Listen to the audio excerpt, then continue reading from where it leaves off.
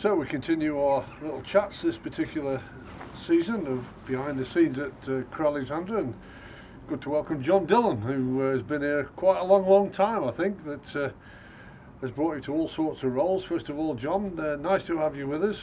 We're going to talk about what your main job is at the moment. I want to turn the clock back because you also had an association as a Player Alexandra player. Yeah, I think I was joining the club when I was just turned 9. Left, was released as a first year pro. Halfway through, went out on loan to the Conference North. I broke my ankle. Went to Iceland to recuperate, to get back fit because the season was finishing here. And then unfortunately at the end of it, there was nothing there for me. So that was 19, I think I was. And I came back when I was 25, 26, and I'm now 7, 8 years later, yeah, still here. How was it though when that, your career was going the right way, wasn't it? Yeah. There was high hopes that you were going to have a good playing career, but when you got that serious injury, how did you cope? I think at the time it happens, and you think that you'll be fine because I'm playing for Crewe and so it was a bit of a reality check. Only hit home once I got back fit and then found out that I wasn't getting another contract. I think that was where I was like, now where? And it's tough because them days it was reserve team football, so there was no real 21 football to potentially fall back into. There wasn't an extra group for that. So the mindset for me was to try and continue playing football.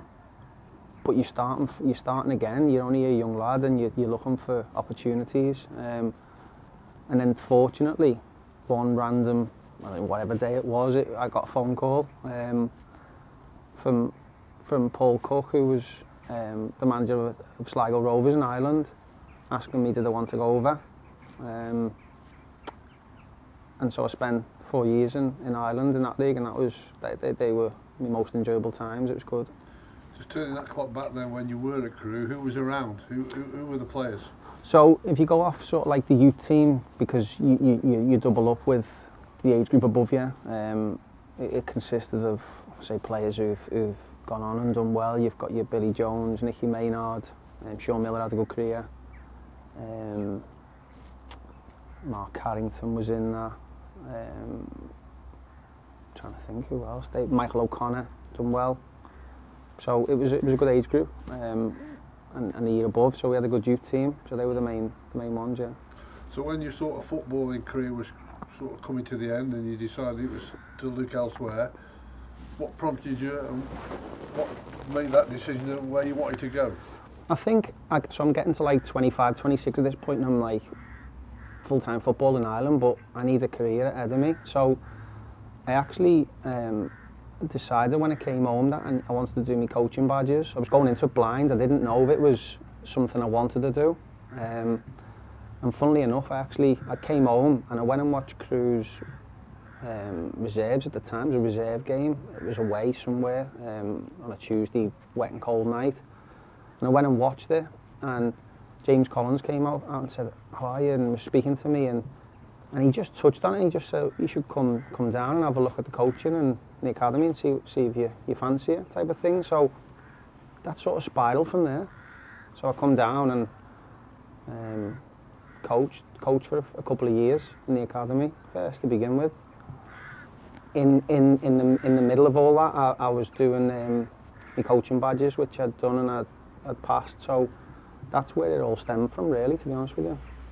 Did you unearth a gem in those couple of years of coaching or not? Well, it's funny because some of the lads who you've either seen being sold in the last year or two, they were just like under 16. So I've seen them, and now some lads in the team now, they were at that age group where I was predominantly with Alex Morris, funnily enough. He was under 13 level. So there's from under 13, so if you go over the last 5, 6, 7 years, any players in that group, I've seen them coming through, yeah. So let's bring you right up to date and let our viewers for the website know what you are. What do you do now? You've got more than one role, haven't you? Well, like a lot of people like have a lot of crew. Yeah, so you got groundsmen, the kit man, and all that. Yeah. No, it's predominantly consists of opposition analysis. So analysing the opposition, finding their strengths and weaknesses, post-match on us, how we can do better. Analysing ourselves, but predominantly opposition analysis, and then that ties in because obviously you get to know a lot about the players in the league that you're in at that particular time. That ties in with knowing your players alike, if you like, at them levels. So the recruitment falls into that. Throughout the years, it's you've got your softwares now which allow video platforms, which every club will use to look into recruitment. It's Y-Scout, that's called. And then obviously besides all that, you're out and you go to games on the odd occasion, and you go and you watch, and that's sort of tying in now with what I think we're using some data, and we've got scouts out there as well, so it's a bit of a combination of the three. You've got the video side of it as well as seeing games and knowing your players. You've then got the data side of it, and then you've got the old school scouting, just being out there and watching the game. So you've got a decent combination. Do you feed all your information back to the management team, or do you do some back to the players as well? I think we've more so this year we've done. We'll do some group work, so we'll do some defensive unit work. We'll have the defenders in, we'll have the midfielders if we want to do the midfielders, and so on with the strikers. So what you'll find is there's always certain players who are very I want to say deep. They really want to know the ins and outs of the opposition player, so they may come to you and ask you, what about this player? So then I'll provide some video footage of what I feel that player's strengths and weaknesses are, and fire it across to the player himself to have a look and see what he thinks, so he gets to see it before he actually plays against that particular player. So yeah, I think we go through a lot of individual stuff with players and as a team collectively, and units, so it's all covered.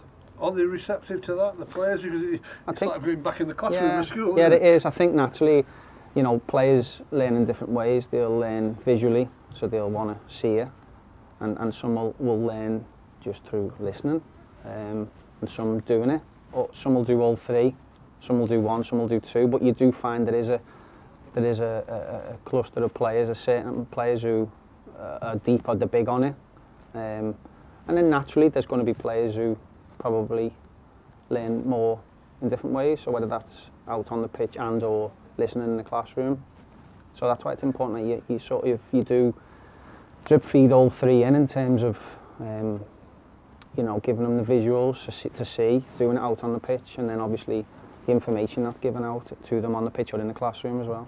And on match days, you have your laptop with you.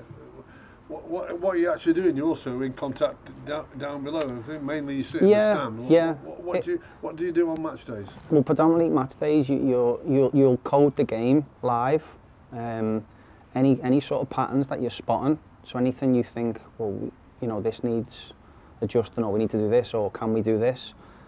So then all you can do at that point is anything you're spotting, you can clip it so you can show the actual footage of what it is you think you're spotting.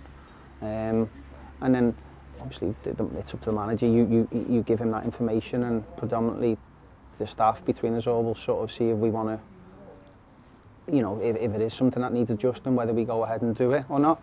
And what it also does, it just allows so it might be incidents during the game, it might be incidents, there might be attacking clips, you might want to see an incident that's happened, but it's predominantly for the I suppose the any patterns of play within the game that you feel like you're spotting, which can be of an advantage or which isn't really helping you.